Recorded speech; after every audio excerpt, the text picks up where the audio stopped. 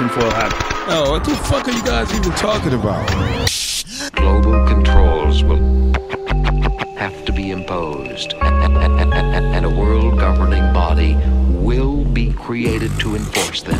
Welcome to Tinfoil Hat. We go deep, homeboy. Aaron, open your mind.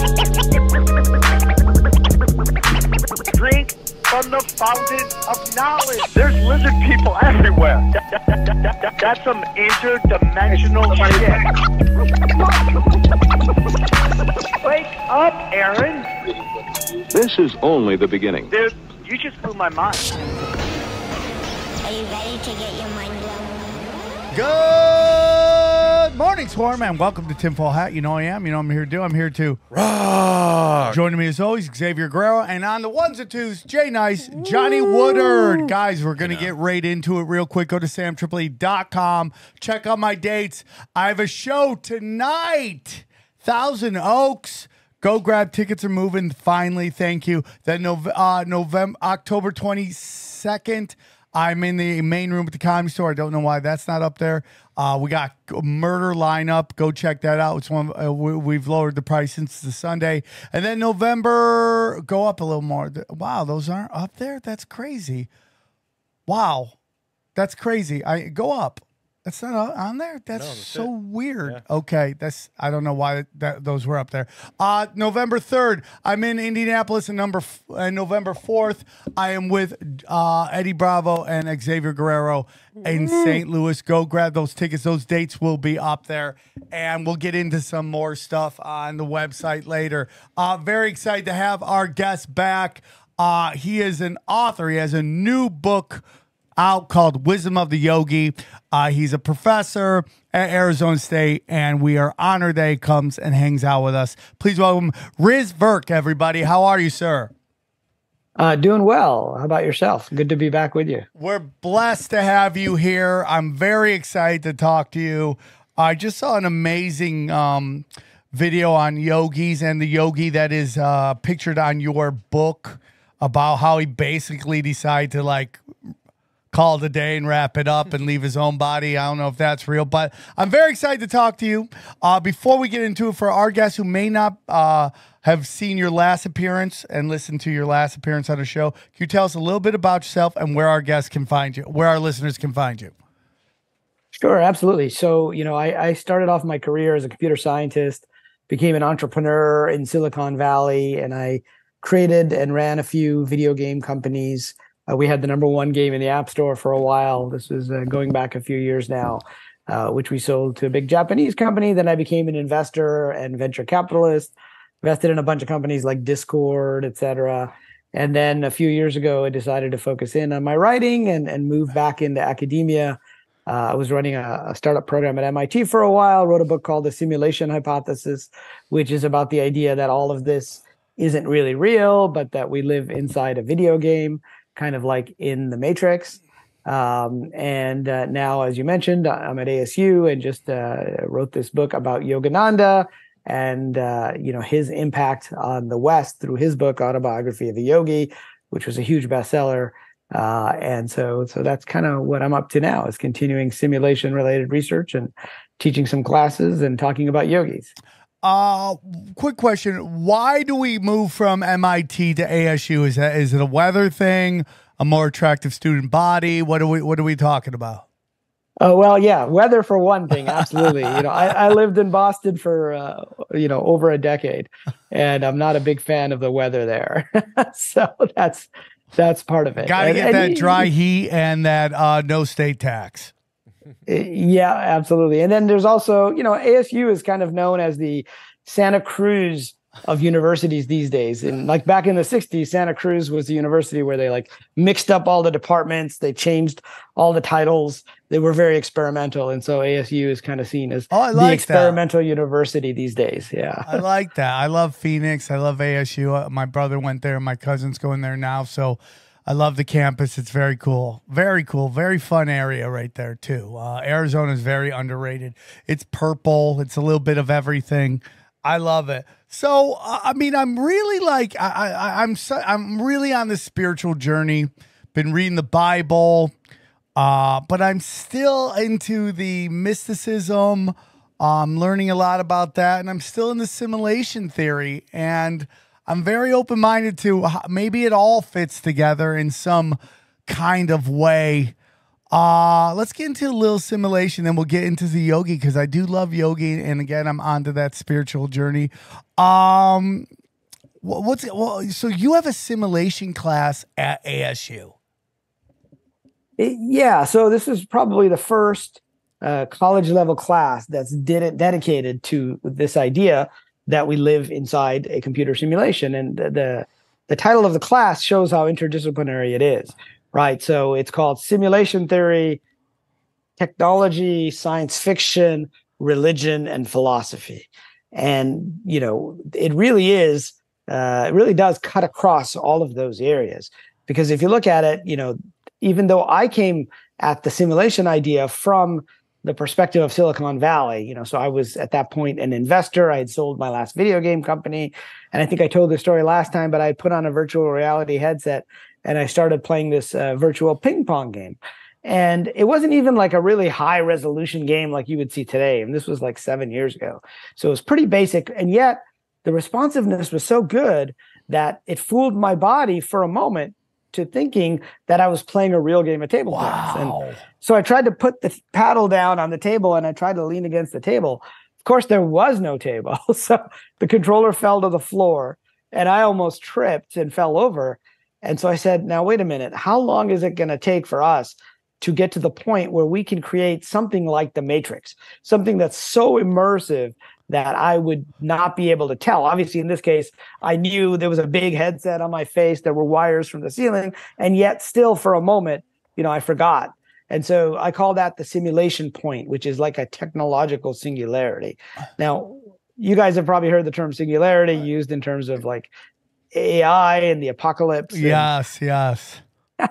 So this is a different kind of singularity, right? Well, the guy who defined that term was a sci-fi writer and computer science professor named Werner Vinge, who wrote a paper way back in the 80s about the technological singularity. And he said it's a point at which technology grows so fast that you pass a point of no return. So you can't really go backwards. And so most people think, well, that's like AI getting exponentially smart to the point where it's going to basically decide to get rid of us, right? That's what we're all worried about, right? But there's a different kind of singularity here, which is that at the point when we can create virtual reality that is indistinguishable from physical reality, we'll have AI characters in there, and we won't be able to tell whether they're real or programs, like Agent Smith in the Matrix, right?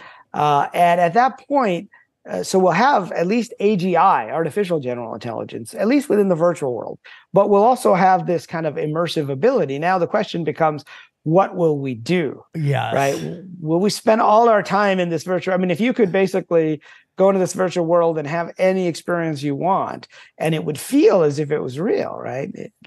Think back to Total Recall, right? You remember that movie? Yes, one of the classics. Yeah, I like the Schwarzenegger version. You know, and they said it's much cheaper to get a vacation through Recall because you get all the memories than to actually go on the vacation yourself. And so, you know, there was that big question at the end of the movie: did he really go to Mars, or was this whole adventure just part of, you know, what they beamed into his brain? Well, it is interesting, dude. So you know, Mark Zuckerberg tried to make the big Meta launch, and by some accounts, I don't know if all accounts, you know, depends on what your measurement is. Is it the word on the street? Is it the stock market? Whatever that may be, Wall Street. It wasn't the success maybe he had hoped, but yesterday Johnny and I were talking, and Johnny now's got the goggles. And he is Apple Vision Pros? No, those aren't out until next year. Okay, I was like, whoa. No, but I got the new, you know, the MetaQuest, the new one.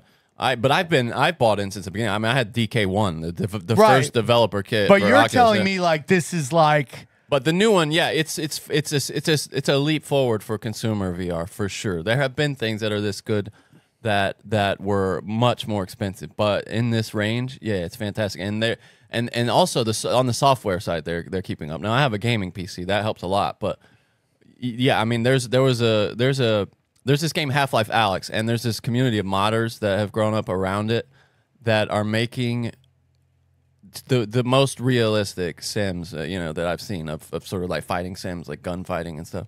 And it's engrossing at this level. But the quantum leap from like what it was. Oh, what it was, man. I mean, I remember. I mean, the demos that were striking in the beginning was just a room. I remember one was like an Italian villa, or like a Tuscany. It was Tuscany. That's what it was.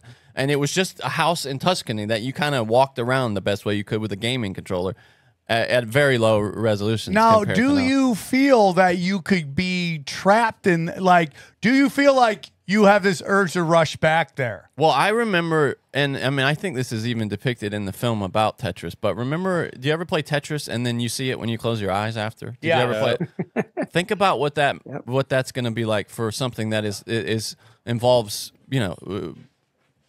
just fully enveloping your field of view and is at some point, indistinguishable, like the Do you think Apple's version that's going to come out is going to be a game changer? I don't think there's going to be many gaming applications for that, XG, but no? I do think for mixed reality and productivity, yeah, for sure. It sounds like it is, yeah, and entertainment. It'll be crazy if we get to a point where it's so realistic that people just start to work inside there. Oh, people are already the early adopters already are, yeah.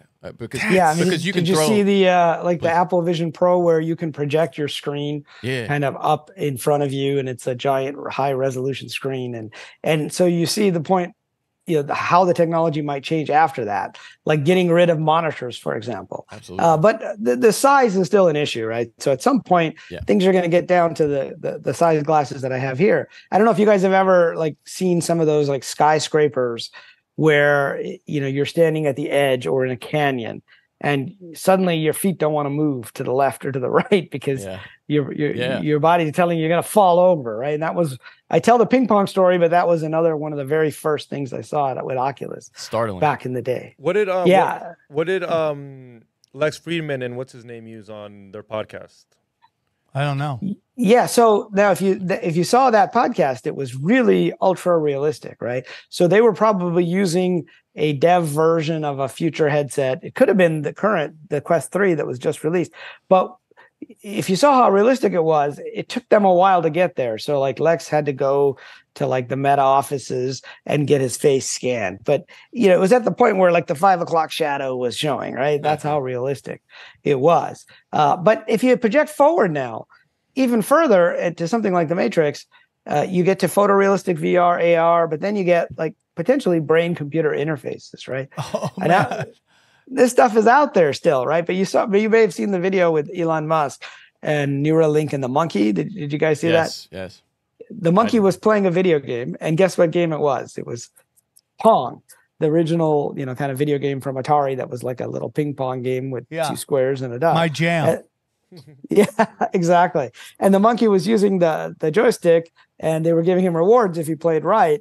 And at some point, they disconnected the joystick. The monkey still thought it was playing with the joystick, but they were actually reading his brain signals, or his or her brain signals. And he was controlling the actual game, right? So it's going to take some time to get there, but that's sort of the next few stages. And eventually you can potentially think of copying the human brain, uploading or downloading consciousness. Now we get into Do you get nervous about that? I mean, you're a super smart guy. We're weird conspiracy theorists. Do you get nervous about that? I do get somewhat nervous about that, right? And I mean, I, for one, don't want to have invasive BCIs or brain-computer interfaces, right? Which require, like in the Neuralink case, they install a little chip. But there are plenty of non-invasive BCIs out there where they can just read with a headband. They can read, all of those, all of your thoughts. And it's really an AI problem of classifying. Like they can read the signals, they just don't know what you're trying to say or think about. But if you restrict it to say go left, go right, go up or down, they can easily tell by watching what you do. Like with the monkey, they just watched what the brain signals did. And then if you add, lots of other options to that, you can start to get to the point. And I think they've done experiments like this where they can, given a set of choices with humans, they can pretty much figure out which of those choices you're thinking about. And people can control using, their eye movements, their brain signals and other things as well, like a video game type thing. They've also reconstructed images too, right, from people's minds, like identified what they're picturing. I've seen that, like in low resolution, but think about it, like mind reading. Yeah, mind reading. Oh man. Yeah, very low resolution. Now, where it gets really scary though is when you start beaming stuff into the brain. That is voice to skull, all that stuff that they have, bro. You know they got that. And what are the implications of that? And I mean, like, do you my whole thing is like, okay, these technologies are great unless it gets into the wrong hands and used for the wrong reasons. And that's where I get really nervous because I have zero faith in some of these institutions on having any of those ethics to not cross a line that we may not be able to come back from. Kind of like what you were talking earlier. Like, it makes me nervous. Like, what does the CIA do with this? Yeah. I mean, they got it. I think they got it. If you could do it, they probably. Oh, I know they have. But what are they doing? I mean, they have no scruples about using, especially abroad. I mean, like, when people like for testing in like other areas, they tend to use that stuff first outside the U.S. before using it inside. That said, the commercially available technologies is what I'm familiar with, and they're not quite there yet. They're at the point where they can beam certain signals that might have certain effects, but they're not at the point of being able to beam specific memories and things like that, into your brain. That's going to come down the road, I think. Oh, that's so crazy. And how? Go on. Sorry, I was going to say, you remember the scene in The Matrix where they plug in the different cartridges, right? And that's he the gets into only dojo. thing I want. I just want to download jujitsu. That's all I want to do. I want to download jujitsu so I can go right to it and go back and mess up that high school kid that was jacking me last night in class. You could do that, actually. You could relive your memory in your own brain and like beat his ass. Yeah. No, but I want to go, I know jujitsu and just show up and just choke this kid out. Yeah. Well, okay, let's go to those times where you can download that, or you can download the time you went to Mount Everest. Is that still going to be clarified as you doing it? Or you still think we're going to live in these real times where like, oh, those aren't real Jordans? Like, I can still see fake Jordan and be like, for some reason, even though they look exactly the same to me, they're still fake. Yeah. You really didn't go to Mount Everest. I don't care that you downloaded it. I can do that. Did you actually put foot on Mount Everest? I never thought about that. I don't know if that is. Not sure it's a meaningful distinction, really. It won't be anyway. I don't think people will care. When you can tell, yeah. What's interesting, though, if you think about once we get the Internet of Things fully, established, and every object in reality has been scanned and has its own digital duplicate, then you can simulate reality and possibly simulate. You can roll that back to the past and time travel to the past potentially, because if every variable is accounted for and you have enough compute power, you could potentially go back to like 97 and hold on, you're in like real time travel? Well, in a simulated time travel and into the future, because if you have enough bandwidth and compute power to account for every variable in reality in a certain space, then you could extrapolate that forward and roll it back to the past. Because in a weird way, are you saying they could rewrite history in the simulation that it basically becomes reality here in the real world?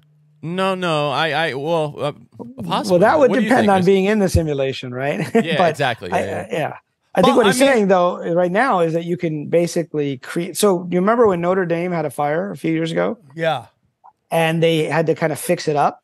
They went to Assassin's Creed. The company that makes Assassin's Creed had done a full 3D scan of the entire cathedral. That's what they used, right? Because it's so realistic inside the game, right? And so we're at the point where the structures are very realistic inside the game, and we can create what are called ancestor simulations to a certain degree, right? Which are simulations of the past. Now we can't, we're not at the point where we have full AI characters that can really, you can interact with yet, but we're getting there faster too with ChatGPT and everything else.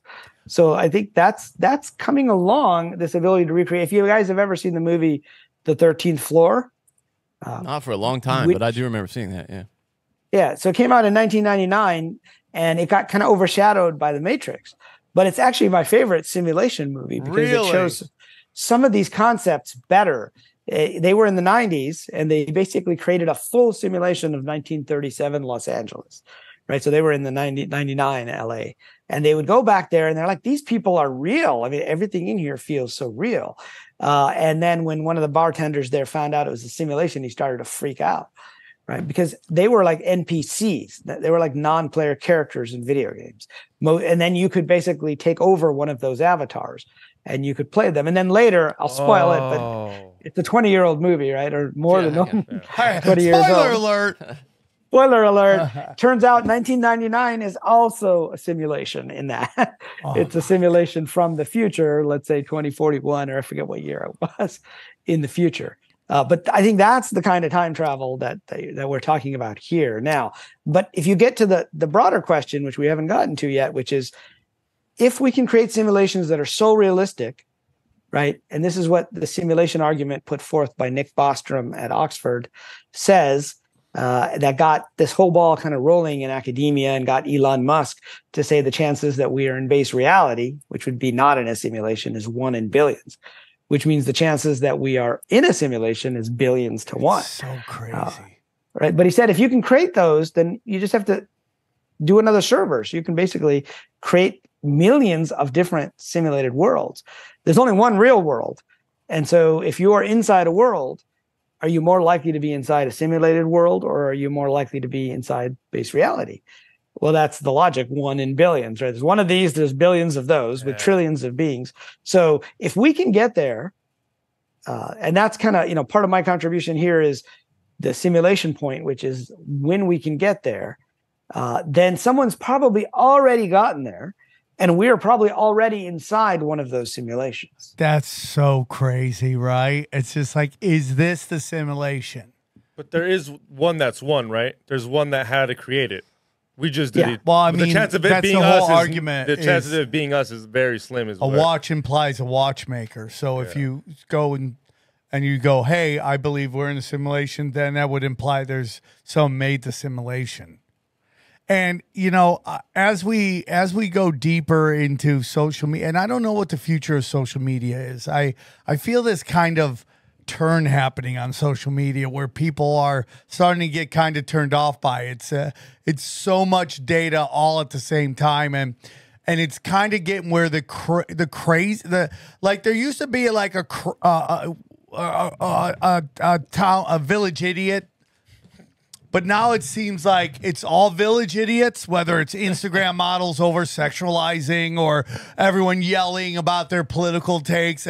You're drowning out the moderates, which seems to be like the one thing Facebook, as much as you could hate Facebook, seems to be like, oh, that's where you go and find out what your cousins and your aunts and your grandmas are up to, right? Mm-hmm. And in the end, the one that everyone thinks is dying may be the only one left because people are kind of over, which is getting into like the simulation that is going on, where it's like my belief is like we're almost all becoming our own dimension in that we have these algorithms that are feeding us information and deciding based on what it thinks our tastes are, giving us what we want and excluding what we don't want. Well, think about the implications of extrapolate that to the tech that Riz is talking about when you literally have your own reality projected in front of you as you walk in AR in the short term and then possibly beyond. So you as you walk, you're seeing like maybe Yelp reviews but also, maybe you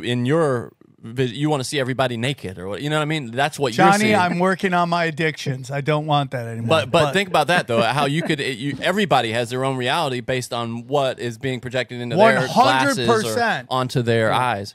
That is another danger of this, that we're no longer, I kind of came to this in stand-up where it's like, I'm going to record this edgy stuff, put it out maybe just on my website so those who want it, and then kind of rework how I do stand-up, because I think there was a time where people like political comedy because they got their politics 1 hour a week or 1 hour a night in the news and maybe on the newspaper, but they could put down the newspaper, they could turn off the television, and they wouldn't be bombarded. Now with the internet and our phones everywhere, we're constantly bombarded with this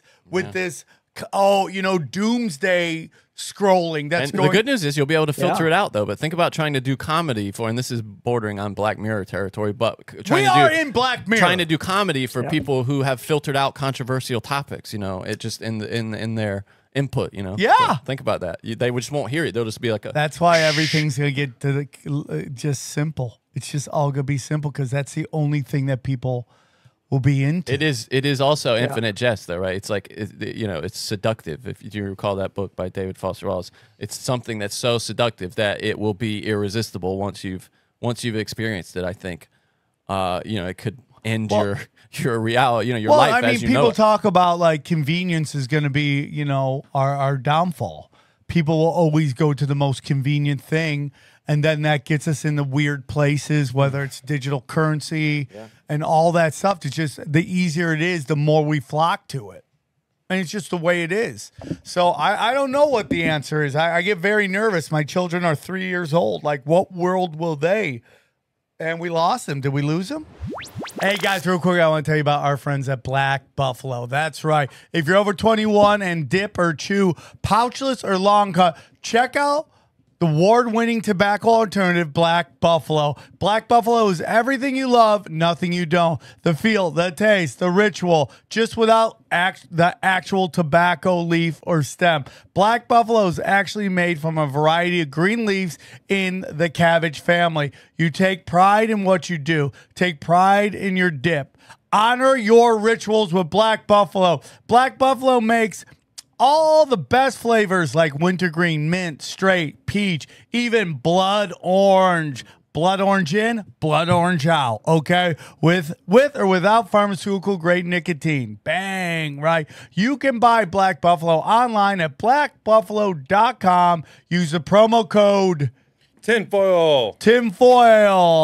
Or at thousands of retail locations across the country by checking out their store locator on the web. Okay, just real quick, real easy, real fun. Okay, I love Black Buffalo. I love seeing. Sometimes when I go on the road, bang, look at it. They're everywhere. They're everywhere. All over LA. You need Go it, get them. You get it. Okay, Black Buffalo. Not giving you what you want. Give you what you need. Okay, go to blackbuffalo.com. Use the promo code tinfoil at checkout and make it happen. So this is real simple. If you're over 21 and you use the products like this, it's time to join Black Buffalo Herd. Head to blackbuffalo.com. Use the promo code tinfoil at checkout for 50% off your first order. Use my code tinfoil for 50% off your first order. One last time, that's promo code tinfoil for 15% off your order. Wow, we were getting too close. It's Zoom. Oh, there he is. Okay. Oh, sorry. something happened with Zoom. I was Zoom the only crashed one for in a the second. meeting for a second. Yeah, man, we're back. Yeah, man, there is so much to this. What does it open? What does it? And then there will be a group of people. And Riz, I want to ask you this: do you think it is possible to unplug from all this? Do you think they will get to a point where it will be impossible to unplug? Because I'm slowly weaning off social media. You're seeing me post way less.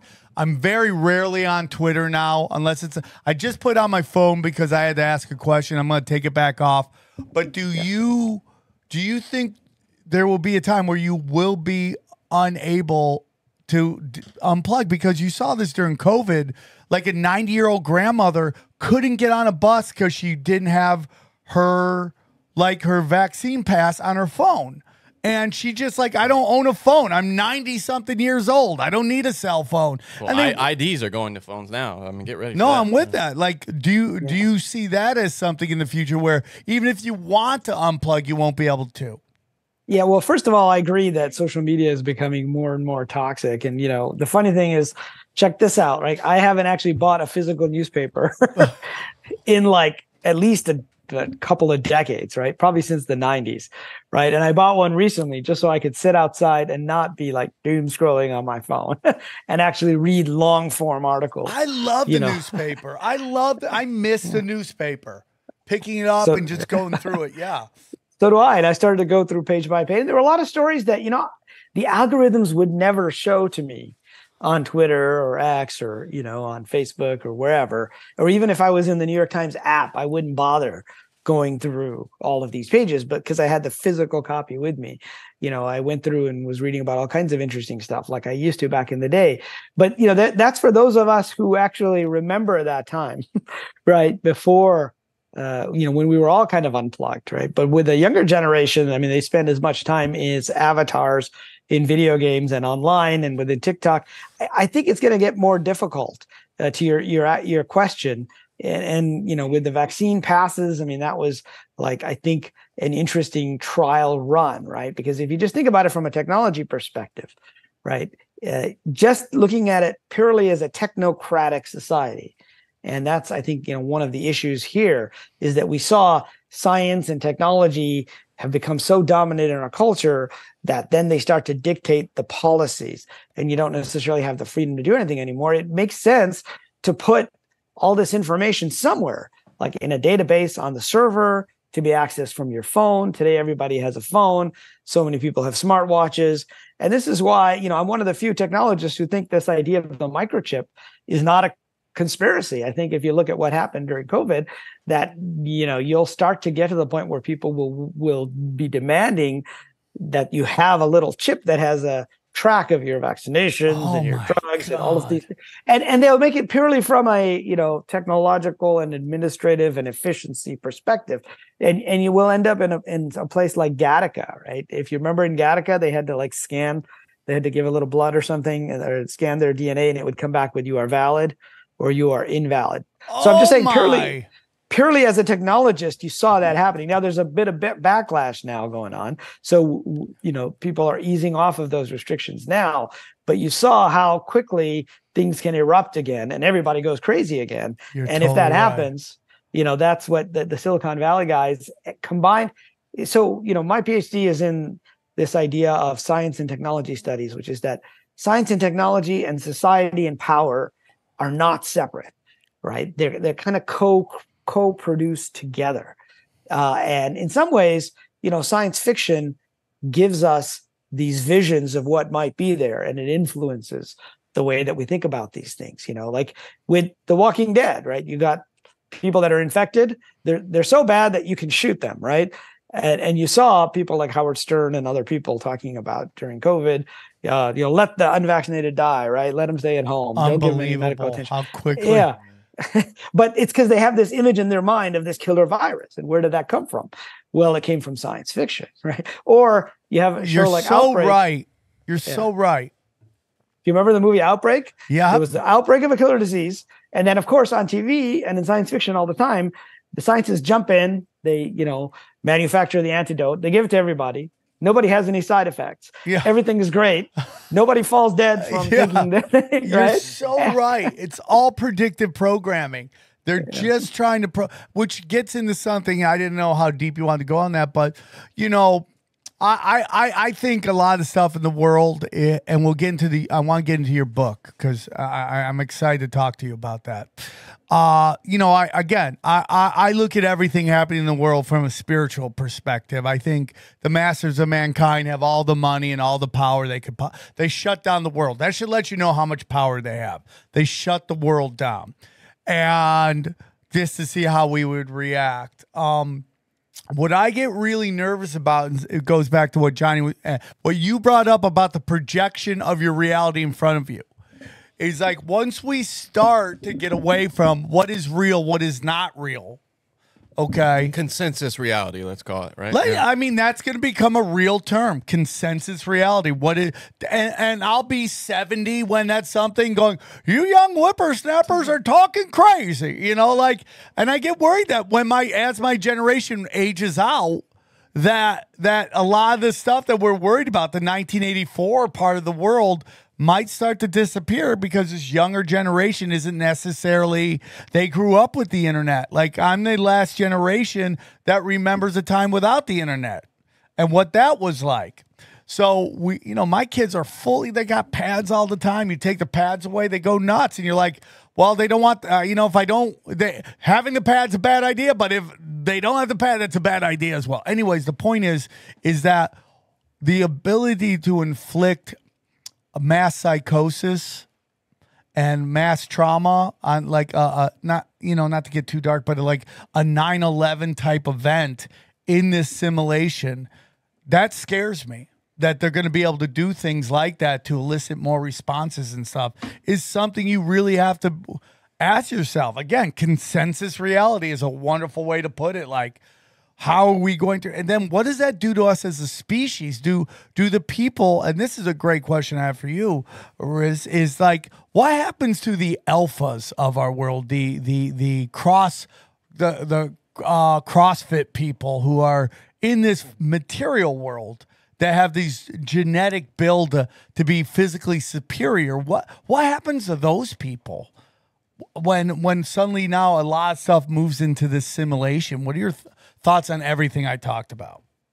Well, that's a lot of stuff, but Sorry, I think no, it's good. So if you think of, I like to draw this distinction between the hard simulation hypothesis and what some people call the soft simulation or the narrative, matrix, or even what you might call consensus reality. So in the hard simulation hypothesis, the idea is that we are physically in a computer simulation, and there's two versions of that. There's what I call the NPC version and the RPG version.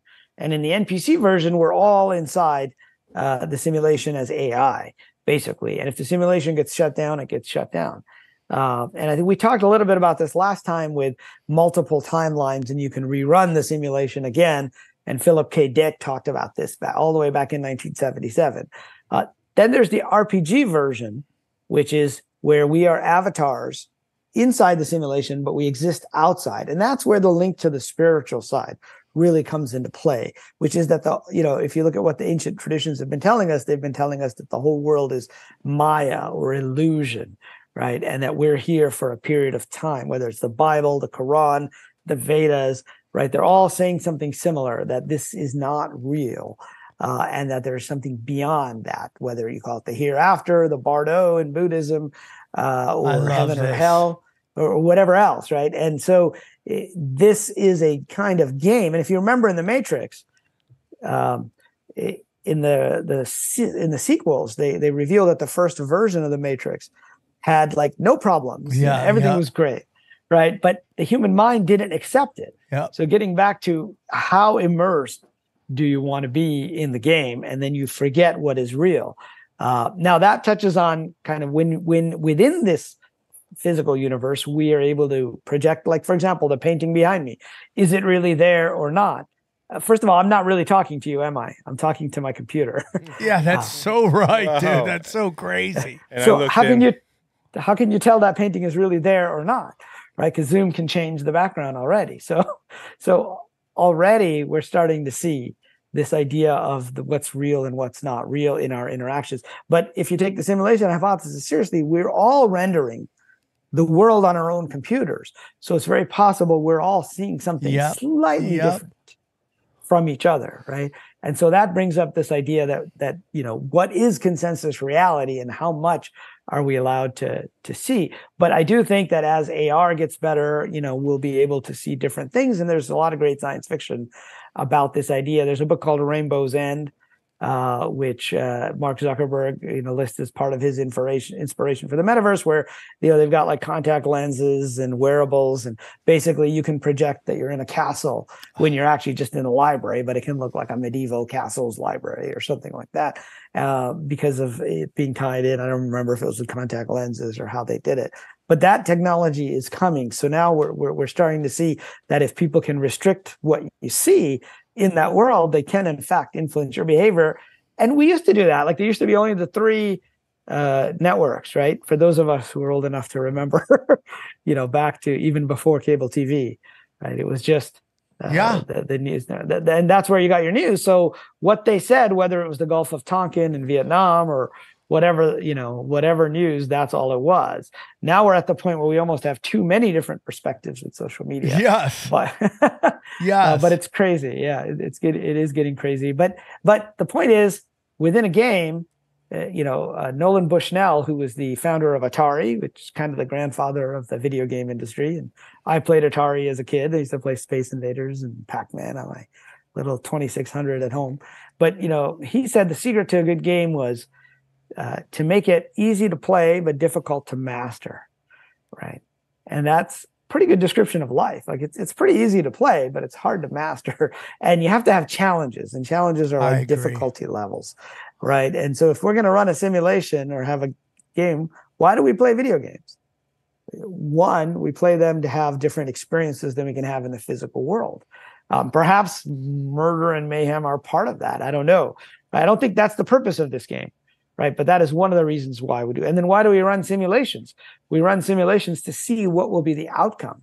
Like if I change this variable, will there be World War III? Will we destroy ourselves? Will we get off the planet, right? Will we destroy the planet, right? There are all these different things. But when you run a simulation, you always run more than one. And I think we talked a little bit about the Mandela effect last time, but that's where you get into this idea that there may be more than one reality. There may be not just one possible future. There may be multiple possible pasts as well that were previous runs of the simulation. And some of us remember, and it gets manifested as this weird thing like the Mandela effect, where some people remember Mandela dying in prison and other people, or Bob Barker dying all the time and then suddenly he died again. It's kind of crazy. So before we get into your book, because I am on a very spiritual journey right now, so I'm excited to talk to you. I wanted to talk a point you brought up that I'm really excited about. It's like, what is the difference between an NPC and an RPG? And what is an RPG? Real player? Sure. Well, it's really a role-playing game. Okay. RPG is what it stands for. And so in the RPG version, we have an avatar inside the game, just like we do in a regular video game, like World of Warcraft or something. You're the player. You exist outside the game, and then you've got your player character inside the game. Now, some people talk about terminology like simulation theory has become kind of a meme religion, right? People talk about the simulators and NPCs all the time, but they sometimes use the term source player versus an NPC, right? Which is somebody who's maybe just being controlled by the code. And I always encourage people to don't assume anybody else is an NPC. Assume everybody else is a role-playing character just like you are, right? Who is playing the game. I had a woman say to me once, I think my husband is an NPC. I said, well, that's probably not a good assumption to make, right? Nope. He ignores you too much. I wonder if you can switch in and out, meaning like, I'll be driving and I'll see somebody and they'll literally walk like a hooker in Grand Theft Auto, the way they walk down the street, right? I recorded a guy the other day looking like, are you familiar with clipping and like computer programming, like in games? It's where things get kind of stuck in walls and stuff. It's called clipping. Right. Like, and I saw a guy that was just walking in like with his head against the wall. It was so strange. I've seen that too. Yeah. At the airport all the time. I'm like, why is that person walking to the wall like that? So, but what if in this weird giant simulation that is beyond our understanding, what if like, we're all talking to each other, so we're all role players, but what if in somebody else's... We hope we are anyway. We are NPCs in their simulation. Right. And this is where it gets kind of complicated. So these two are not mutually exclusive, right? So you don't have a simulation that only has source players and avatars, or you could have one that's only NPCs, but most of our video games have both. Now, this is why I like the 13th floor, because in that, the characters are NPCs in say, the 1937 version of LA, but then the player can come in and inhabit them, right? So we can have moments where we're more connected with the player in the past. So I think that's an interesting perspective, is that we have sort of an NPC mode, kind of a Sims mode, right? If you play the Sims, you see the Sims are doing their little things, right? They're kind of like pre-programmed, and you have some control over it, but you're not like necessarily controlling every single movement in the same way you might like when you're fighting a battle, right? With an avatar, right? In fact, the term avatar is a Sanskrit word. It was the guys at Lucasfilm. They were making a video game back in late 1980s called Habitat. It's really the first MMORPG. And they had this little, 8-bit character that was representing you, and they're looking for a word. They said, well, I feel like I'm kind of taking myself, which is this big thing, and I'm going down in the telephone wires. They were using like modems on Commodore 64, right? And I'm beaming myself into this little thing. And so they called it an avatar because the Sanskrit word means when divinity, which is, very big, comes down into a human body. And that's kind of how we can think of ourselves if we're playing the game of life, is that there may be a bigger part of us. And this is where the interface is into the spiritual side, Related to that, I would love to know what because I can think of a few, like information gathering, entertainment. What would be some of the motivations for someone in the higher reality, let's call it, to create this simulation that you can think of? Well, so people always ask me this question, like, what's outside the simulation, right? And if you remember on one of Lex's podcasts, he asked Elon Musk, what would you ask super intelligent AI? And he said, what's outside the simulation, right? And I think it depends a little bit on your perspective, right? In an ancestor simulation, it's a future version of us, right? Like if we were building a version of ancient Rome. It could be aliens, I think it's a more spiritual perspective. I think it's us in the sense that, I think there is an RPG element to the simulation. I don't think we're all just AI in the simulation. I feel like we choose to come in and we choose to play a character, right? There's a great episode of Rick and Morty, if you guys have seen it, which has a game called Roy, A Life Well Lived. It's like a virtual reality game. And, he goes in there and suddenly he's a little baby and he forgets that he was outside the simulation. He crosses what the Greeks call the river of forgetfulness. And this is what got me thinking about the simulation in the first place, was with VR. If you forget, he's a little baby, he goes to school, right? He graduates from high school, he marries his high school sweetheart, he has kids, he's up to like 50 years old and he's putting something on a big shelf and he, falls over and dies. And then it says, game over, you live to age 52 or whatever, right? Sounds like Ari Salvia. Yeah, that's exactly what it sounds like. Crazy. Yeah. So, and then he goes, wait, where's my wife? Where's my kids? What's going on? And only 15 minutes have passed outside the simulation. Dude, that's so crazy, that thought. And that ties to the spiritual side too, because they tell us what we think of as time doesn't exist. And inside a simulation, the time is based on the clock speed, right? You can have a simulation of multiple years that runs in 5 minutes, right? Like right now, I'm using Zoom talking to you, but there's another process running, let's say Microsoft Word. And when I go back to it, it doesn't realize that time has stopped. It just picks up from where it left off when I was last there. So time inside the simulation is different.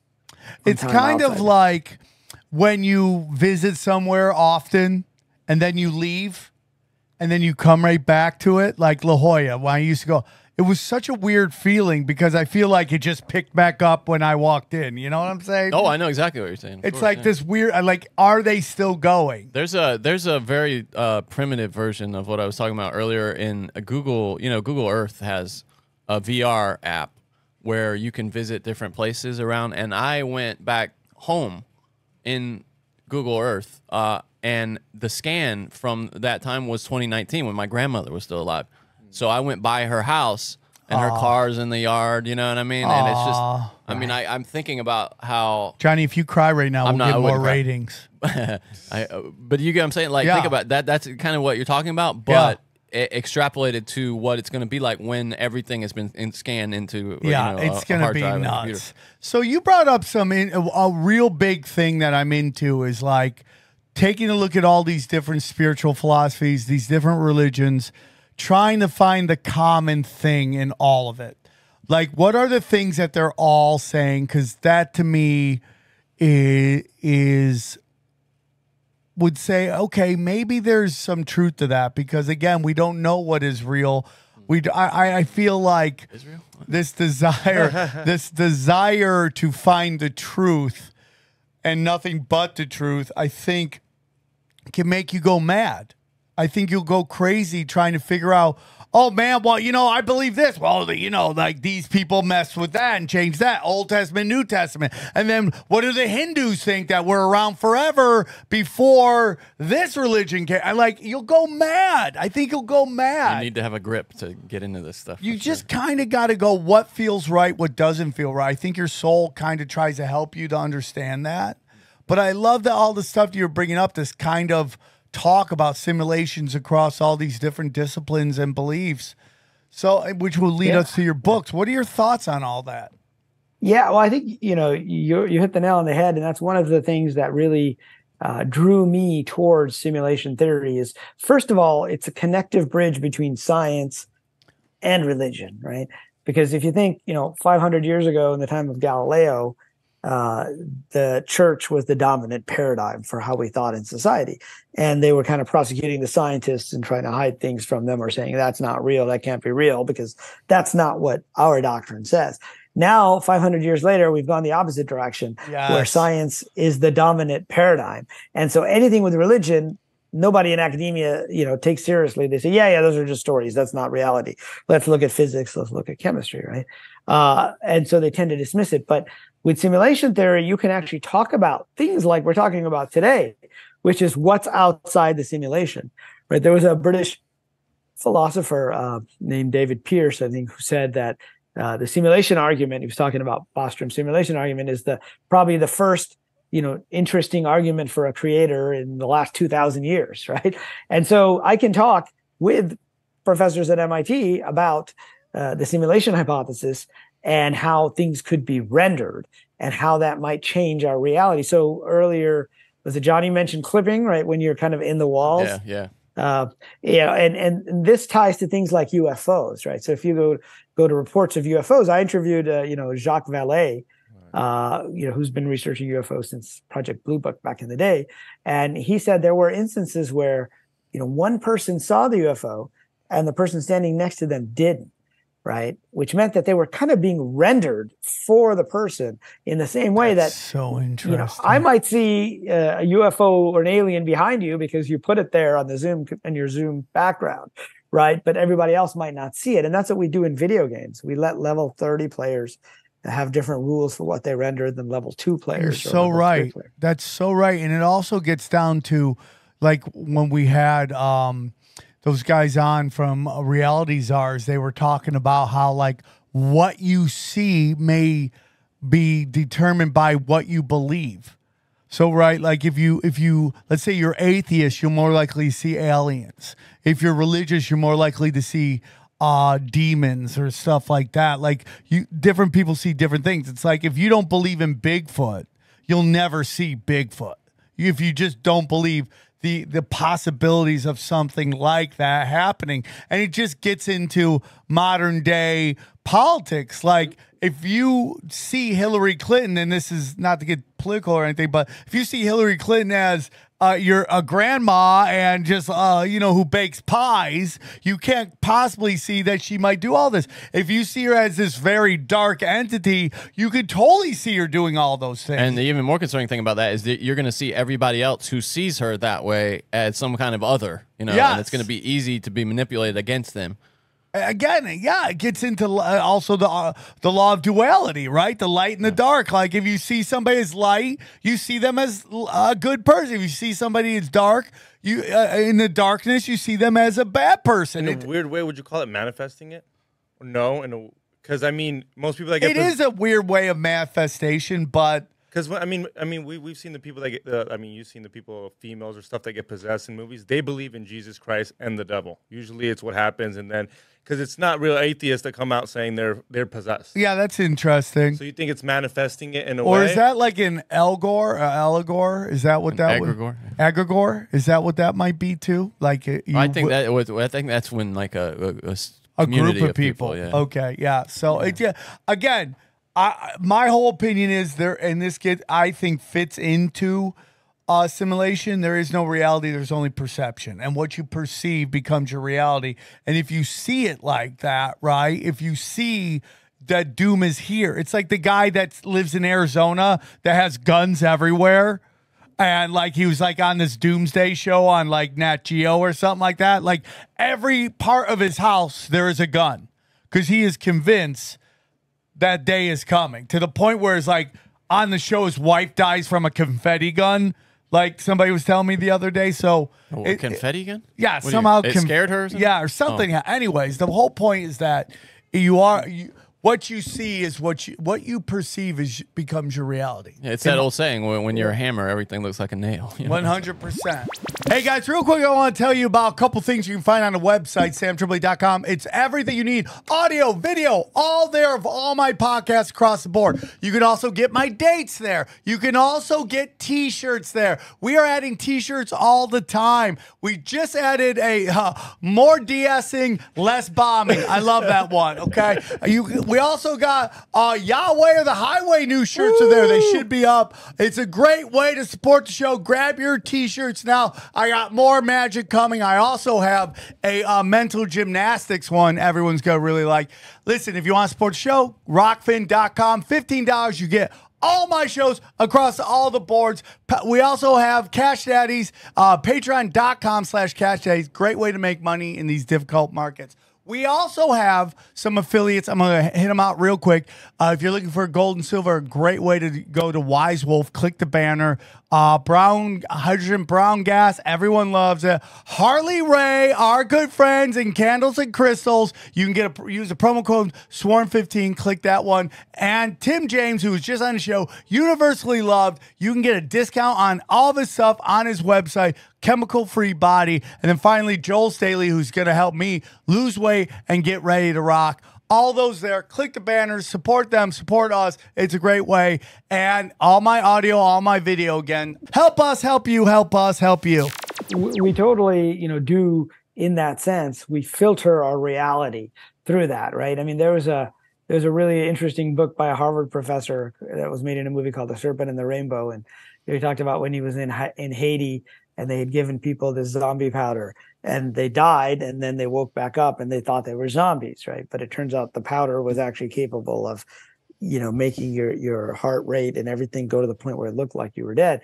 But they actually believed they were zombies that were summoned back because that was part of their belief system, right? And so they didn't think they were like real people anymore. And so you can see how the belief system's effective. But with the simulation, we're going even further and saying physically, we may actually be rendering something, that's very different for each of us. Now, I think getting back to your original question about the religions, so the other thing that drew me to simulation theory was that it does provide this common layer. Like I think of traveler reports, right? People who feel like they have peeked outside of physical reality, whether it's the yogis or it's the founders of various religions, or like in the Islamic traditions, they call them peers, or you have monks, and you have all these stories of things that they've done.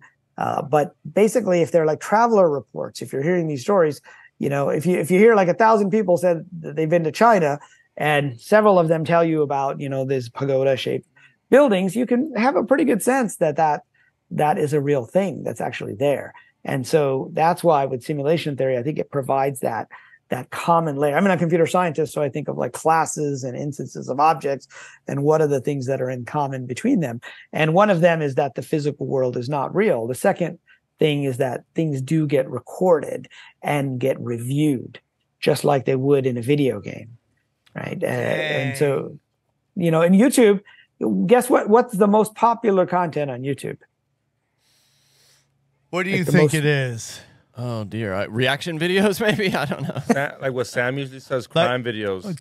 Children opening up toys. Those kids. It's so hard to say because I know mine is different than yours. My well, he's saying was the most popular. But what I'm saying, I feel like I don't know that. I don't know. Okay. So the group that's the most popular, at least it was when I last looked, is actually watching video game sessions, right?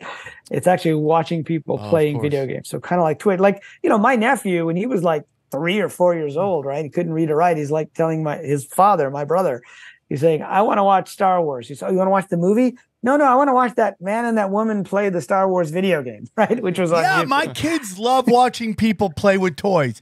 It's so weird.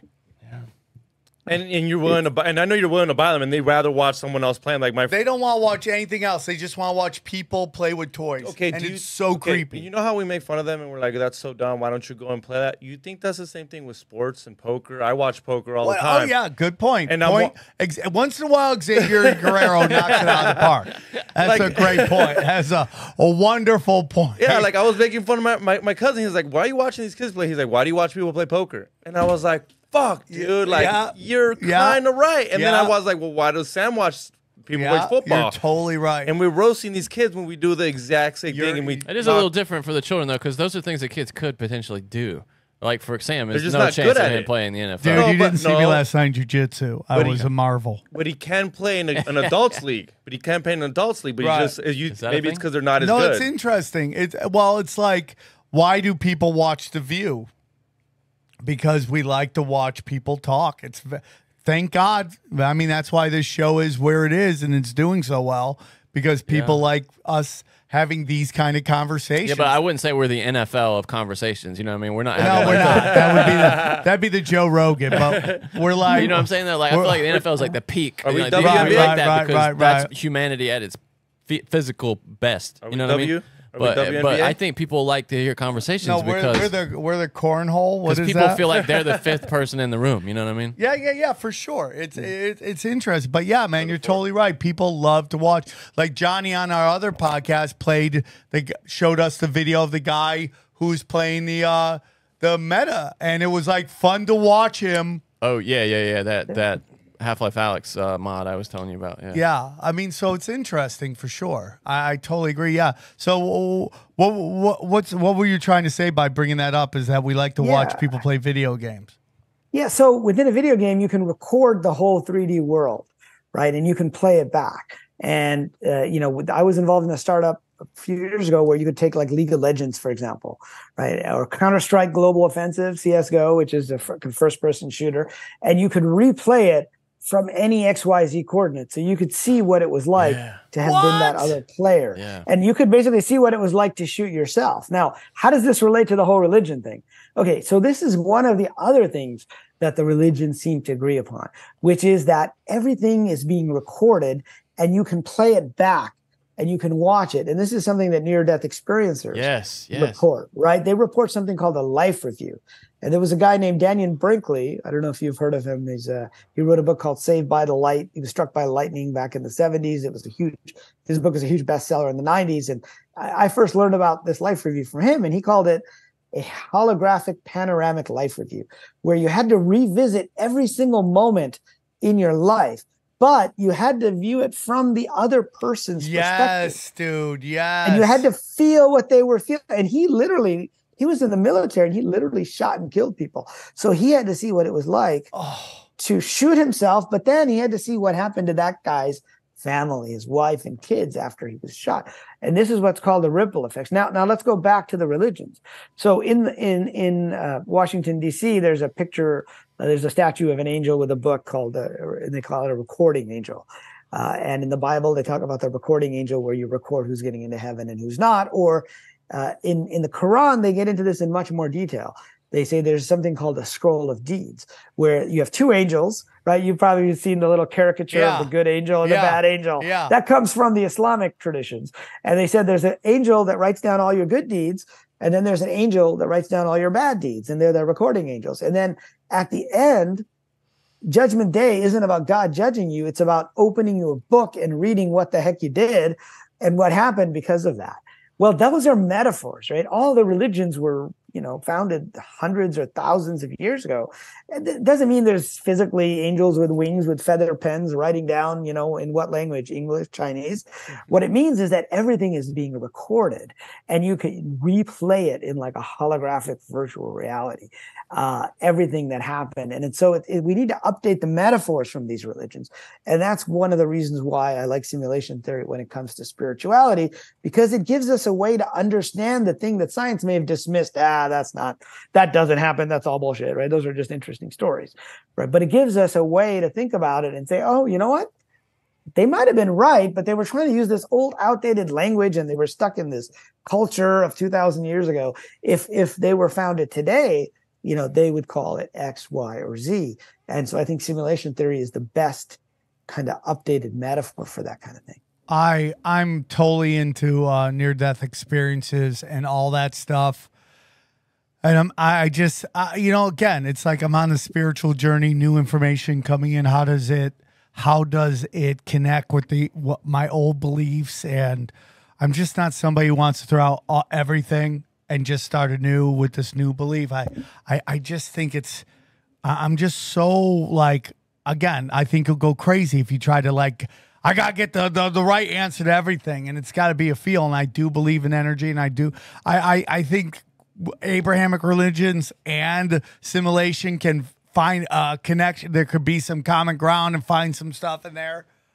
I just believe it. I just do believe it because it all makes sense to me. So let's talk about your book, Lessons for a Modern, Wisdom of a Yogi, Lessons for a Modern Seeker, from the autobiography of a yogi. Tell us a little bit about this and why you wrote this book.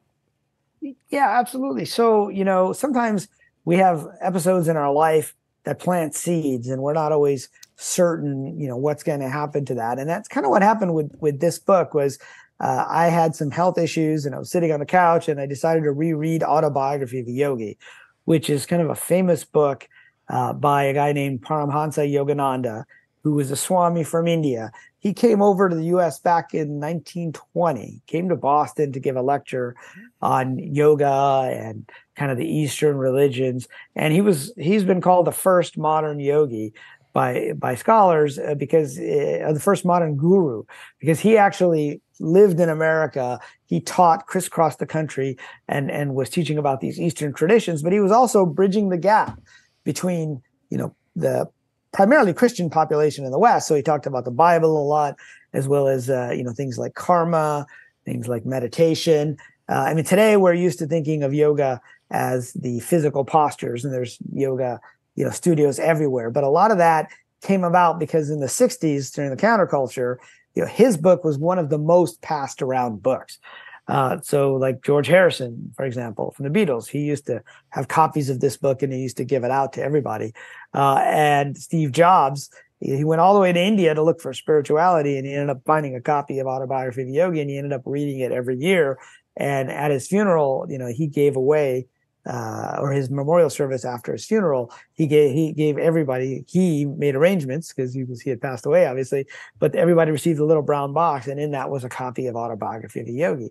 And so this is a book that has stories of yogis doing crazy things, yogis that are levitating in the air, yogis that are bilocating. You've got like entities like jinn making objects appear and disappear. You've got palaces being materialized and dematerialized in front of his face. And he's telling all these crazy stories and they're very memorable.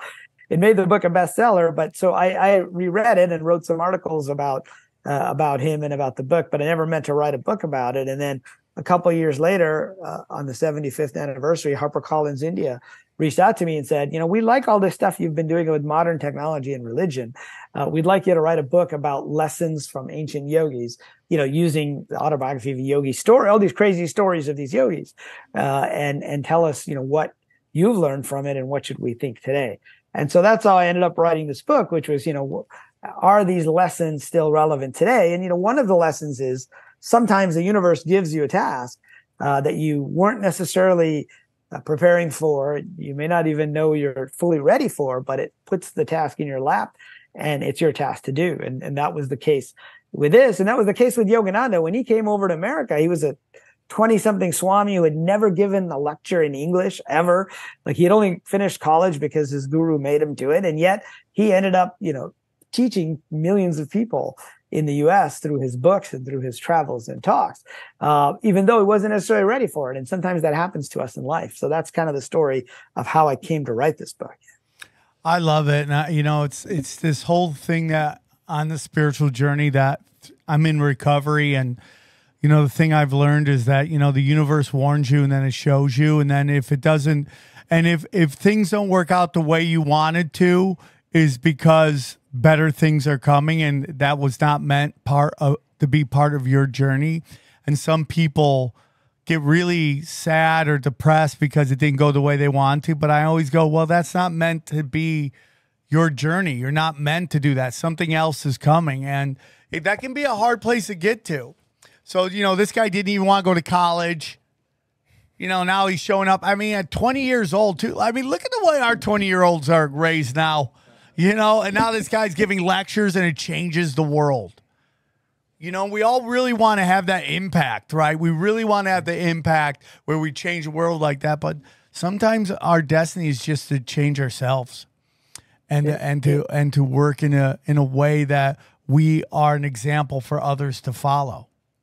And I think that's very important. And like, you know, it's like I really do believe, man, that we can manipulate energy. I know people get really upset about that are, you know, Christians that listen to the show, and I'm not trying to be disrespectful. I really do believe that you can manipulate energy through multiple disciplines, whether it's you know, law of attraction, law of abundance, all that stuff. Everyone tries to say that's a trick being played, but I don't know, man. It's just like, who's been saying that? Well, I people say that's like a trick. That the dark ones try to run on you. Isn't a prayer?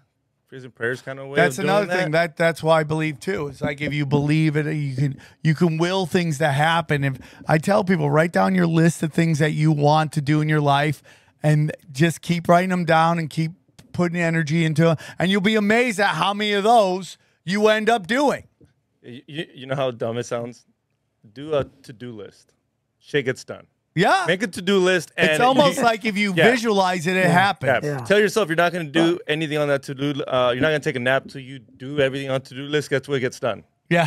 That's true. I think that's true. But at the same time, I think there are certain things that we are drawn to more than others. And like you were saying earlier, sometimes it's a part of our path and certain other things aren't. So like when Yogananda was 8 years old, you know, he saw an image of these yogis meditating in the Himalayas. And he said, "Who are you?" And they said, "We are the yogis of the Himalayas." And ever since that time, he wanted to run away to the Himalayas so he could go meditate in caves and meet some masters there.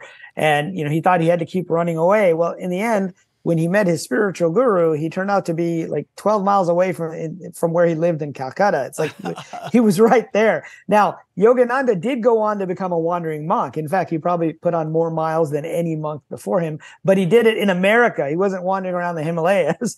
He was wandering around the U.S. on trains and automobiles in those days. He died in the 1950s, so he didn't fly much. But, you know, sometimes we have a sense of the things that are important to us, but sometimes there's also like an external force that pushes us from one direction to another. And sometimes we have a setback, and that setback we can view as a kind of a terrible thing. At one point, Yogananda had this huge scandal in his life where the Swami that was leading his center in LA, Swami Dhirananda, who's his old friend from India, you know, some guy came in and bopped him on the nose because he thought he was fooling around with his wife, but his wife was just taking yoga classes, because the people who took the classes at the time were mostly women. And it erupted in this huge scandal, you know, swamis doing strange love cults with Hindu, you know, all kinds of things. And it's what we would call viral today, right? And then his second in command, the guy left the organization. It kind of fell apart. And Yogananda was like, "I've spent the last 15 years here in the US building up knowledge of yoga and spirituality and an organization. It's all falling apart." He's like, "Lord, let me just go back to India so I can just go meditate. This is too hard," right? Trying to teach yoga here in this kind of, you know, materialistic West. And, you know, he prayed, but that wasn't what he was meant to do. And the answer was that he needed to stick around, and he did. And that's when he decided to look for a different way. So he decided to write this book. He spent like the last decade of his life just writing this book, and that became his lasting legacy. And so sometimes, you know, it's like those, you remember the train, you know, the train with the two tracks, and you have this little switch. Sometimes a setback is actually putting us on a different path that we were potentially meant to take. I mean, the fact that I'm talking to you today and that I wrote a book about the simulation hypothesis, all of that happened because of a huge setback that I had. You know, I was at and I write about this in Wisdom of a Yogi. I was at the height of my entrepreneurial career. I'd sold my company for millions of dollars. I was at MIT. I was like, you know, investing in companies. And then I had this huge health issue. I ended up having to have heart surgery. And for the next 9 months, I couldn't do a damn thing. And every time I thought I was getting better and I tried to jump back in the business world, like it would get worse and I'd end up back in the hospital and they'd have to put in another stent. It was just like this period. But the one thing I could do during that time, and I got very clear visions telling me, you know, that part of your plan, part of your story in this life, in this game of life, was to be a writer. And I always knew that, but I was too busy like making money and doing business things. And I had written 2 books over 10 years. And then in that next 9 months, what I did have the energy to do was to, you know, get in an Uber, go to Starbucks for 2 hours a day and write. And then I went home and, you know, was back on the couch. And I published 2 books in 9 months. Wow. And one of those was the simulation hypothesis, which went on to become a huge bestseller. And so, it ended up refocusing my life and priorities and what's something that I could look at and say, this is just a terrible setback. And it was, and I'm still recovering. It's 5 years later and I'm not fully recovered, but it was an important thing. And if you look at it in a bigger, wider lens, it gets back to that difficulty level in life. Like the actors get, Oscars for playing more difficult parts, right? In video games, you get more points if you turn up the difficulty level. Sometimes the difficulty level is there to help us too. I couldn't agree more, man. I think the universe gives you tasks so you learn about your life, your path, and everything like that. So what exactly is a yogi, and why should we care? Yeah, so most of us think, in the West, we think the yogi is someone who does the physical postures, or they're called the asanas. But it turns out in the yogic texts, those are just one of the 8 limbs of yoga. If you go back to the sage Patanjali, who wrote the Yoga Sutras, he gave us a definition of yoga. I mean, yoga, the literal word means a union, right? A union between you and the divine, or your true self, or as I like to say it, between the avatar and the player of the game, right? But he gives us a definition in Sanskrit, and he says, and I do kind of a retranslation using some other translations so that I think it makes more sense to us in the West. It says, yoga is the cessation of the vrittis. And what are the vrittis?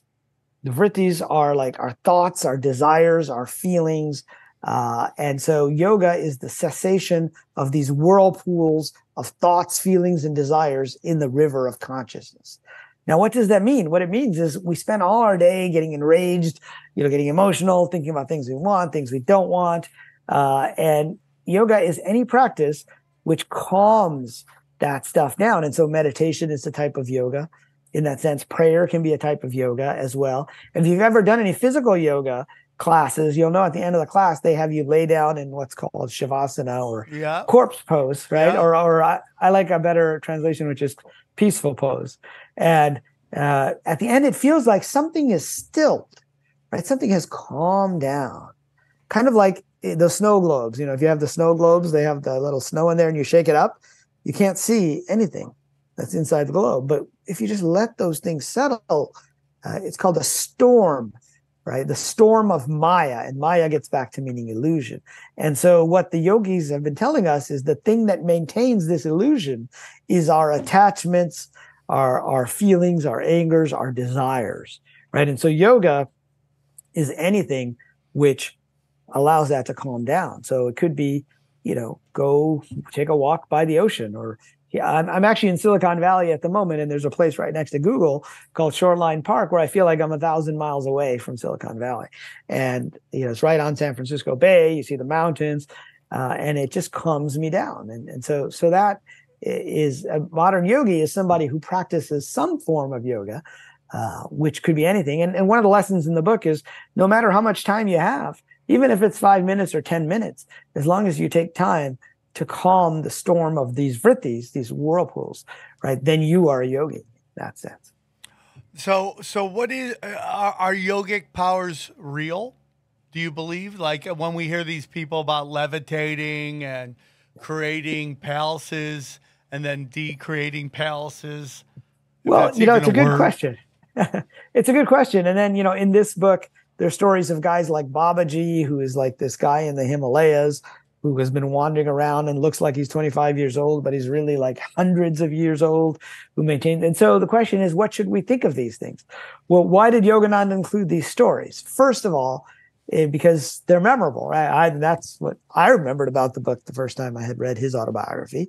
And, stories like the bilocating saint, right? Where he went to visit a particular saint in the city of Benares, and his father had given him an errand that says his father worked for the railroad. He's like, can you give this letter to my friend Babu? But I don't know where he is, so go visit this Swami first. So Yogananda goes to visit the Swami, and he sits with him. And the Swami says, oh, yeah, I know why you're here. Sit down. And he closes his eyes and he starts meditating. And Yogananda was only like 12 years old at the time. And he's getting annoyed. He's like, well, you're not telling me where he is, and you're not going out to find the guy. We're just sitting here meditating. And he opens his eyes and says, "Don't worry, he'll be here shortly." And he closes his eyes again. And suddenly Yogananda opens the door to look outside, and his father's friend is coming to the door. And, he tells him, well, the Swami told me to come here. And Yogananda's like, how could he? He's been sitting here meditating for the last hour. He goes, no, I saw him in the market. I saw him look physical. And so he was bilocating, right? He calls it the Swami with two bodies. And so Yogananda says he saw this multiple times. Now, along with the levitation as well of a particular saint. And so when I was researching this, I started to ask people, well, do you think this is real? What really happened? And I interviewed a professor of Catholicism at University of North Carolina. Her name is Diana Pasulka. She wrote a well-known book about UFOs called American Cosmic. And she said that in the academia, she kind of believed these stories when she was a kid because she read them in the Catholic traditions. They have them, right? They have saints who bilocate, who levitate as well. And so she was given access to the canonization records of Joseph of Cupertino. And so Saint Joseph was a saint who supposedly levitated in the town of Cupertino. I think it's in Spain somewhere, or Portugal, or wherever it is. But she said she saw the original signatures, and the church had assigned a devil's advocate, a guy who she calls a big-time rationalist. So the role of the devil's advocate is to disprove, these miracles. So this didn't really happen. And he came back and said, we've got over 1,000 signatures of people that saw him levitate in the square multiple times. And so she saw those records. And so, she's like, well, perhaps Yogananda stuff is realistic as well. Like these things do happen, and enough credible people have seen them. There's another story in there about a guy who can control an entity who I say is like a jinn, because he's a Muslim fakir, and the jinn are kind of these invisible entities in the Islamic traditions. And he could basically make any object appear or disappear. And so he would touch an object, and then like a gold piece of gold or jewelry in a store, and he'd go out and say, Hazrat, which was the name of his entity, go get that and bring it to me. And later it would disappear from the shop and it would appear in this guy's hand. And Yogananda's guru saw this guy. And later what happened was the person who had taught him to control the entity saw that he was using it for his own purposes. He was using it to basically get gold and, to make money and do things. And he took away the power because he said, you have a tendency from your past lives to be greedy, and you didn't pass the test, right? So first of all, should we take this story seriously, or is it just a parable, right? Well, it is a story about karma in the sense that imagine if you were in a video game and the test you wanted to make for yourself is whether you're going to be greedy. What better way to test yourself than to give you control of an entity that can basically give you any object, right? Materialize or dematerialize an object. And so it was more a karmic test story. That said, I went out and started to look for other instances of stories like this. And turns out there were some, even as recently as the 20th century. There was a guy a British guy who went to the city of Lahore, which was in India, but now is in Pakistan. It's kind of where I'm from. So I was asking around, and turns out there's a well-known story about a British guy who came there, and he said, if you guys can explain something to me that's in the Quran, and it might be referred to in the Bible as well, but I can't understand it. And it was about the Queen of Sheba. And if you guys probably heard of Solomon and the Queen of Sheba, she was coming to visit Solomon, and he decided to go get her throne from Sheba, which was far away, and he needed to bring it. And so he got it to come to him in a blink by having this entity called the jinn go and get that, and they could automatically transport it there. And so the story sounded crazy, right? So this British guy said, I don't believe there's anybody here who can explain to me how this was done. Then I'll take it more seriously. And so he went to the tomb of this saint in Lahore called Data Darbar. And there's a lot of Sufis there. And suddenly he sees this old guy with a big beard come up to him and says, tell me your question. And he told him his question. And he goes, okay, I'll explain it to you, but first sit down here. Would you like some chai? He goes, yeah, sure, I'll have some chai. And the guy puts out his hand like this, and he brings his hand and he gives him the cup and saucer. And the guy looks at it and he just about faints because it's the cup and saucer from his home in London, right? And he looks back to ask the guy, and once he starts drinking it, how did he do this? And the guy disappeared. And so it turns out this British guy decided to live there and become a caretaker of that tomb. And he's buried there. Like, he's one of only 2 other people allowed to be buried in that tomb. And so it's a pretty well-known story there. And so you start to see these stories in recent times as well, about bilocation and about floating, etc. So I think these stories, it is very possible that these stories are true. And if you think of the physical universe as a kind of simulation, right? You can render and de-render objects. You can also have entities or helpers that are able to go out and get things from you, right? In a game, you can like get an object, take it out of your house, put it in your inventory. Now it looks like it's disappeared. It's not in the rendered world anymore, right? But where is it? It's somewhere.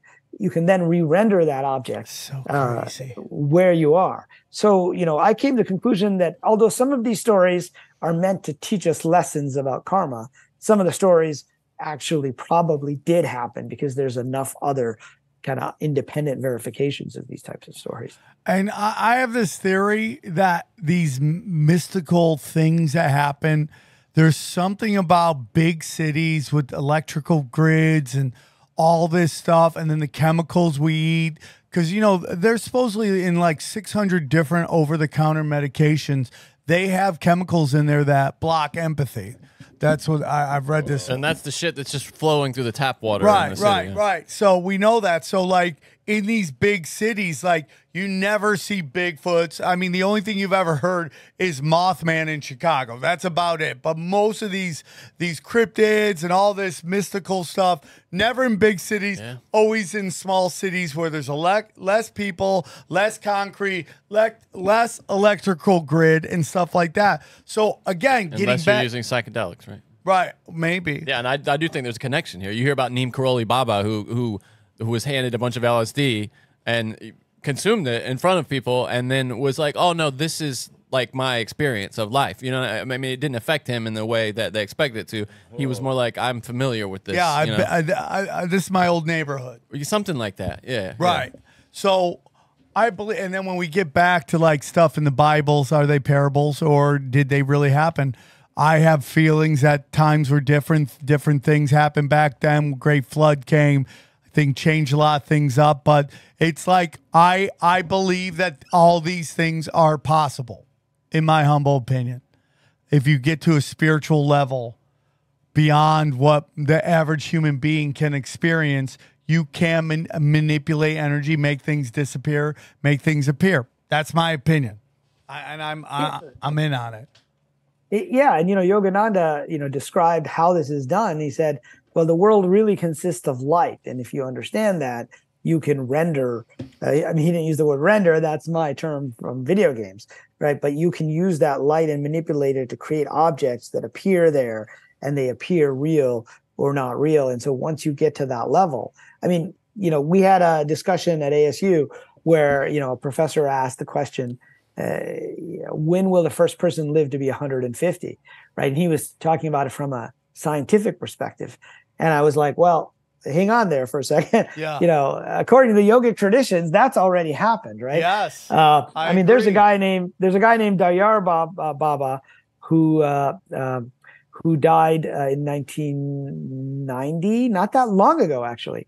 And the president of India, said when he was 73 years old, he said, look, when I was a kid, my father took me to see this guy 73 years earlier, or let's say 70, years earlier. And he looked exactly the same as he did now.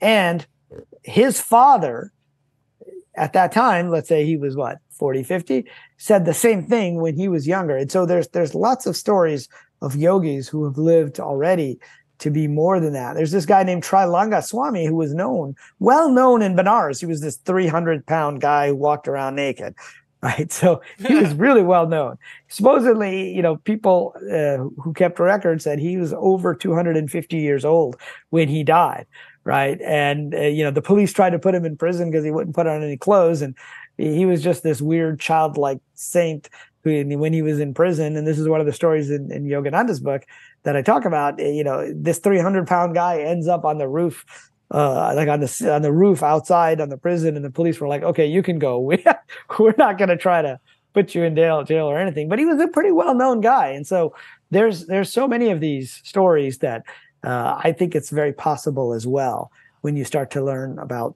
what is the physical body, how does it get rendered, how does it get manifested, you know? In the Bible, they talk about people, he had children and he lived to 170 years old. I mean, they say that all the time, right? Yeah. Methuselah. I mean, you know. Yeah, like 800-900 years too. I mean, go back even further in the Bible, and they've got like these guys that lived hundreds of years, which sounds ridiculous to us. But how much of that is also, you know, because our bodies are just deteriorating faster than they used to. But some of that is there's a state called there's a state called samadhi, which in Buddhist and Hindu traditions is kind of the state you're trying to get to when you basically merge with whatever the infinite is, and you realize that this whole thing is just like a dream, right? Just like we can create objects in our dreams. I don't know if you've ever tried like flying in your dreams or had a lucid dream where you're flying. Yeah. And I've done that sometimes. And getting back to your point about the electrical grids, you know, what happens is if you go over like an electrical grid, you get kind of sucked down, you get attracted to it, right? There's all these weird rules that happen in the dream state. But when the Buddha achieved enlightenment, somebody said to him, "What are you?" And he said, "I am awake." Right? It was the ancient term Buddh. That's where Buddha and Buddhism comes from, in which if he's awake, that must mean the rest of us are asleep, basically, right? But then there's another state where you use pranayama and energy within the body to get into kind of an incorruptible state, right? And that you can actually stay young or get younger for as long as you practice these techniques. The point, though, I think at some point is like, okay, why do you want to stay in this world forever? And so some of these yogis at some point, you know, it's almost like they know this is a dream. Like, do you want to keep staying in high school for the rest of your life, even though you're the star student, or like Groundhog Day, right? You've been through it a few enough times at that point. Maybe it's time to move on. It is so interesting. I think the world is so much more interesting than they want you to know. And it's just like we are constantly polluting ourselves with chemicals that age us, whether it's cigarettes or booze or what we consume with our eyes and our ears. And I think there's a different way. God, higher entities, the one, whatever you want, you know, it just seems like it's a simpler way to go. And when people go the easy route versus a simple route, that's when they tend to like gain weight, be depressed. When you disconnect from God, that's when all that stuff starts to happen. This has been a great episode, huh? Yes. Good, yes. Yeah. Man, you knock it out of the park every single Should really time. have you on more every often time. Yeah, your door's open. Anytime you want to come slum with us, you're more than welcome to come hang out with us. We love the conversation. I know our listeners will love it. One more time, can you tell them where they can find you? Yeah, so my website is called zenentrepreneur.com. It was the title of my very first book, which was called Zen Entrepreneurship. They can also get me on Twitter or X at Riz Stanford, like the university. Although I'm not on there as much as I used to be. Like you, I've been pulling back and trying to disconnect a little bit from that. They can also find me on Instagram at Riz Cambridge, like the city or the university, Cambridge. All right, man. Well, you were supposed to be in studio. It just didn't happen this time. Hopefully next time we can make it happen. We'd love to have you come in and hang with us. And again, open door anytime you want to come on. These conversations are amazing. Again, go to SamTripoli.com. There they are. What is that weird? Yeah, that was. I think they now they're back. Now that it's back up, that's so weird. Go to SamTripoli.com. Thousand Oaks tonight. Indianapolis, November 3rd and 4th. Oh, yeah. Comedy Chaos on the 22nd. I got to get that up, too. Guys, go to SamTripoli.com. Enjoy these highlights and breakdown of our affiliate programs. Thank you for listening. Enjoy these highlights. Here's a clip from the latest Broken Sim. Dude, Megyn Kelly and Candace Owens are going at it. About Israel? Just the stuff going on in the Middle East. Yeah. And they're just yelling at each other, and everyone's just jerking off to it. They're like, "Oh, hot black chick versus hot white chick." Oh. Wait, who's on more on the Palestinian side?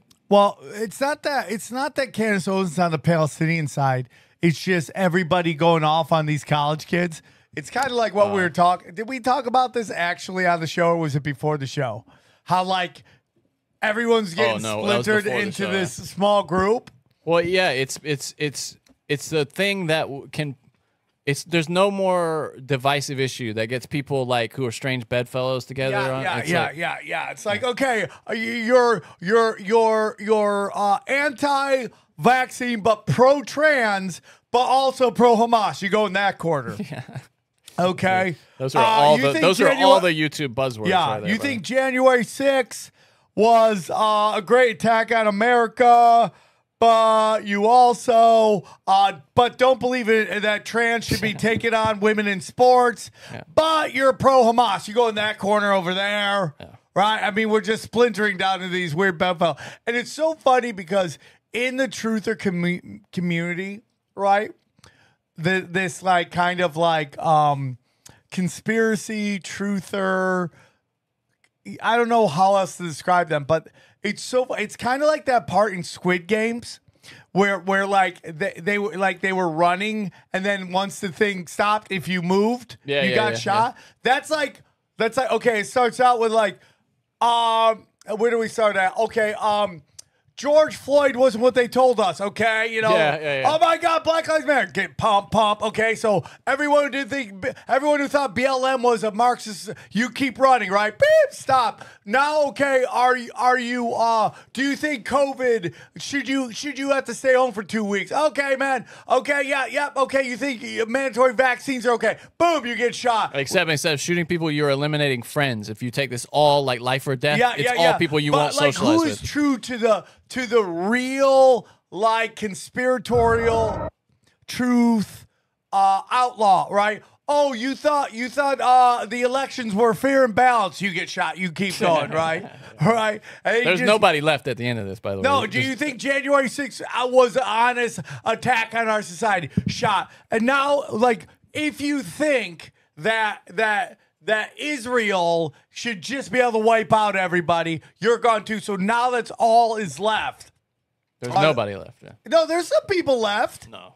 Luke Radowski, yeah, me. but you just didn't mention the issue that he's not right on. That's the thing. There's always, I mean, there's everybody's wrong on some issue. I guarantee it. Yeah, but not the big ones. Not the big ones. They call this the masking off. That's what they call these moments. These masking off, where the mask comes off. Because part of me is like, okay, so if you really want to talk about this, part of me is like, okay, there are these people that fled Europe at like the worst time just to go live over there, and they got duped by their government into going to live in these settlements on the border because they thought it was like a patriotic thing to do, when really it was a buffer zone. For the government wanted to be a buffer zone, and they wanted to take casualties if something like this happened. That's what your government wanted for you.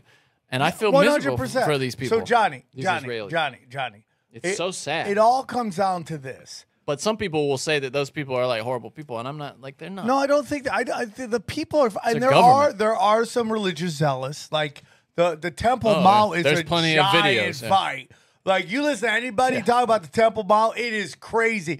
These people take it back. These people can go. These people can't. It's chaos. Yeah. Okay? It's like a European soccer match. But it just gets down to this, okay? If we've studied history enough, we know that authoritarian governments create opposition so that they can be begged to do a heavy-handed response. It's Netanyahu's playbook. Yeah. Pearl Harbor, 9/11, no different, okay? So then you get into, there's all of this data which suggests that Netanyahu was instrumental in the creation of, not only the creation, but it's not data. It's his own words. Right. That's part of the data. Creation and funding of them. But data sounds kind of, I was just saying, data kind of makes it sound abstract, like we crunch some numbers. Data is meant to be like the least emotional of all the stuff, right? Actual data. And then we know that Joe Biden sent Hamas $75 million. That's all come out, right? So then we have this situation, just like Pearl Harbor, 9/11, where you have this incredible defense system that somehow conveniently failed. Well, I will say, Sam, the thing about the Iron Dome is if you look at the numbers, They have each one of those things, and they only have like dozens of them. It has like 20 rockets in it, each one of them. And if they launched 2,000 at once, there's just not enough of those rockets to shoot them all down. Right, okay, that's fine. That's fine, Johnny. But when you hear that people are going, it's impossible that they didn't know this was going to happen. That's the answer. And it's impossible that the IDF didn't show up for knew. 5 hours later after the rave was attacked. They knew. They say it's impossible. They say you can get back and forth in the right vehicle through Israel in 45 minutes. I mean, I saw one. That ends it to me, okay? No, you're right. I saw one interview with this old guy who was he was an old man that was in charge of security on one of these kibbutzes, and his wife said he had been made fun of for taking security seriously and like training them and stuff. But he was like, listen, all you need to do is hold out for 35 minutes, and then the military will be here and we'll be fine. 35 minutes. And this old man, I mean, saved all these people, if you believe this story. He had to get his leg amputated. He's sitting in the hospital, and his wife is just so proud of him, saying, they all made fun of him and said, oh, you worry too much. It will never happen. And he was just like, he trained them over the years and made sure that they were ready to fight if something happened. And they had to fight for 6 hours before the military. And he had always said 35 minutes, and that's what the military told him. So, yeah, of course they weren't. I mean, they wanted it to be bad. That's all it is. I'm not anti-Jewish. I'm not anti-Israeli. It's that government. That government is evil. Well, it's also that word is that Netanyahu was going to face a giant protest right around that. He might have been facing prosecution. 100%. And he's still going to. The way they say it's like his days are numbered. I hope that's true. And now they're bombing the shit out of Syria and if you believe Lebanon. Ben Shapiro, that he's like the mainstream. He calls it the center right party. Which is Ben ridiculous. Ben Shapiro's brand is taking a giant. We go deep, homeboy. Aaron, open your mind. Drink from the fountain of knowledge. There's lizard people everywhere. That's some interdimensional shit. Wake up, Aaron. This is only the beginning. Dude, you just blew my mind. Tinfoil hat.